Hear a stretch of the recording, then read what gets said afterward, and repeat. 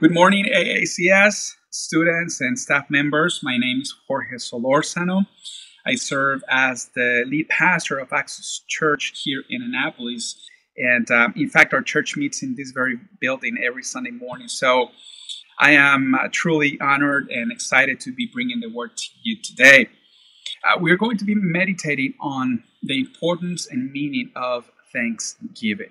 We are in the month of Thanksgiving, and on November 26th, we all, perhaps in a little different way because everything that is going on around us right now, are going to be in the spirit of Thanksgiving. We all are going to be expressing our thankfulness to God and to others around us in one way or another. And the question here is, why a full month? Why a full-blown day to celebrate Thanksgiving?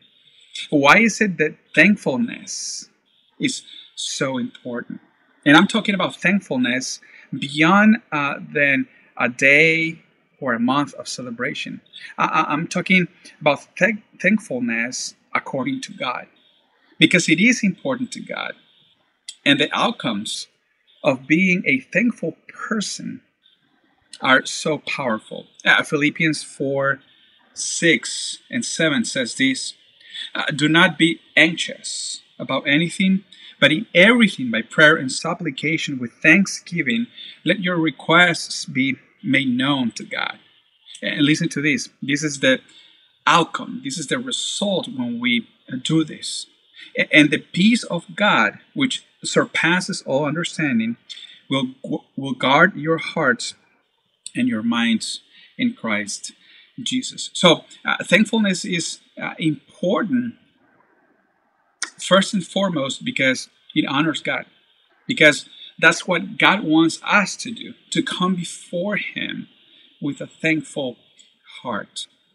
And number two, thankfulness is important because it blesses us. It's good for our minds and for our hearts. It keeps us in peace. You see it in the text.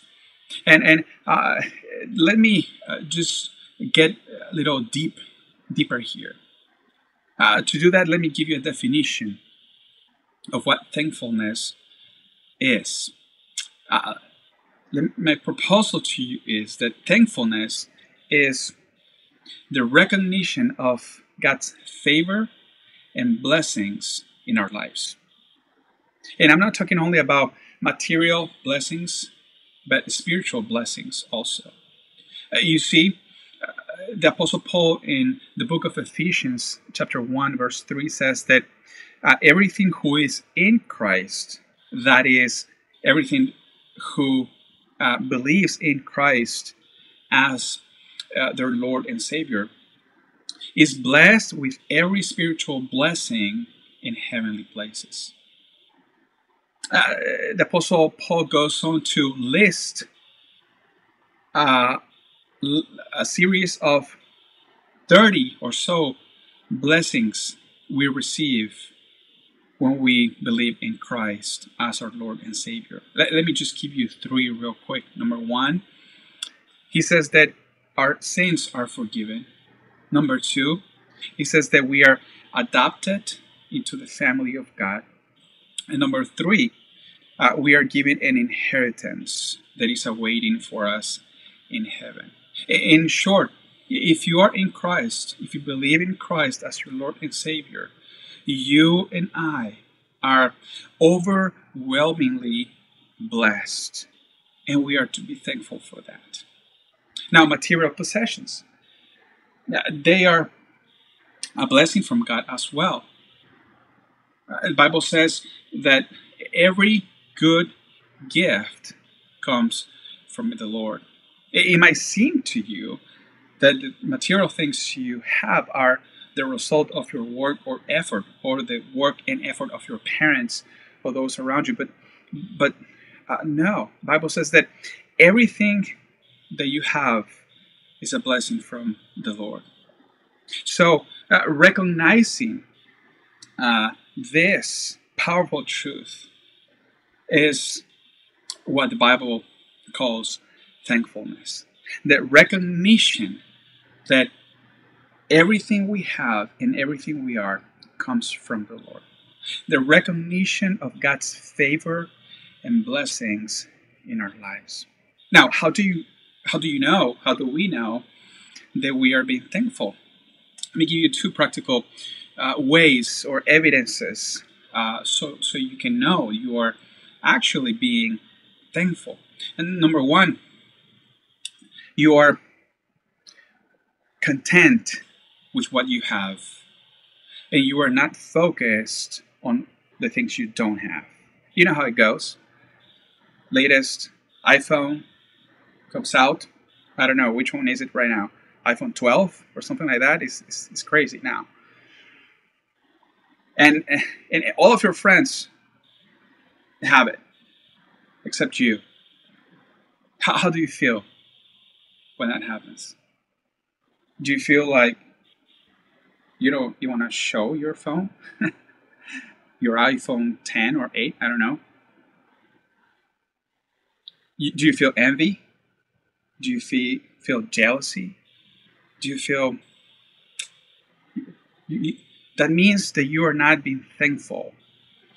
If you're not content with what you have, if you don't have peace in your heart, that's what the passage we just read says, right?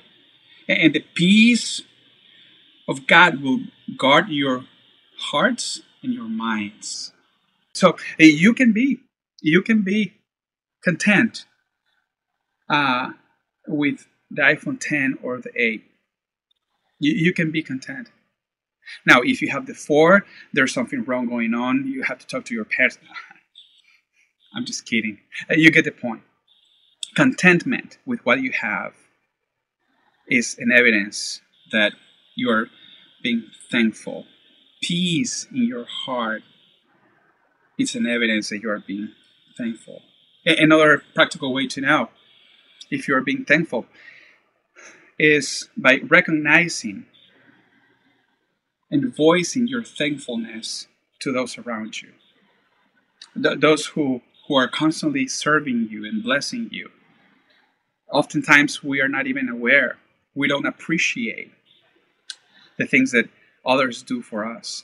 For instance, all the work and effort from your teachers at school, from the staff of the school, from your parents, from that friend that shared, his meal, or I don't know, helped you when you had a situation going on in your life. Are we thankful with them?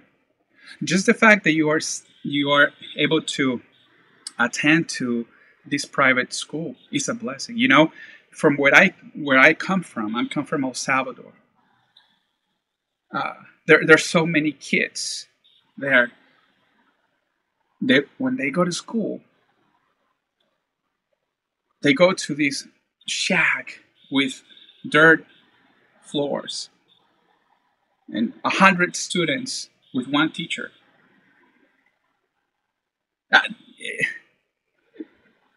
What you have, and talking about the students here, it's a blessing. Be thankful. Be thankful because you are having this opportunity due to the work and sacrifice of your parents. And ultimately, because God is blessing your life with it. Be thankful.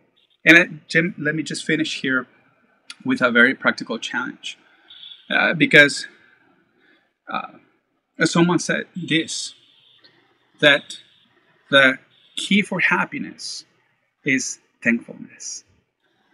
When we are not thankful, we're not appreciative, we're always lacking peace, we're not a blessing for others.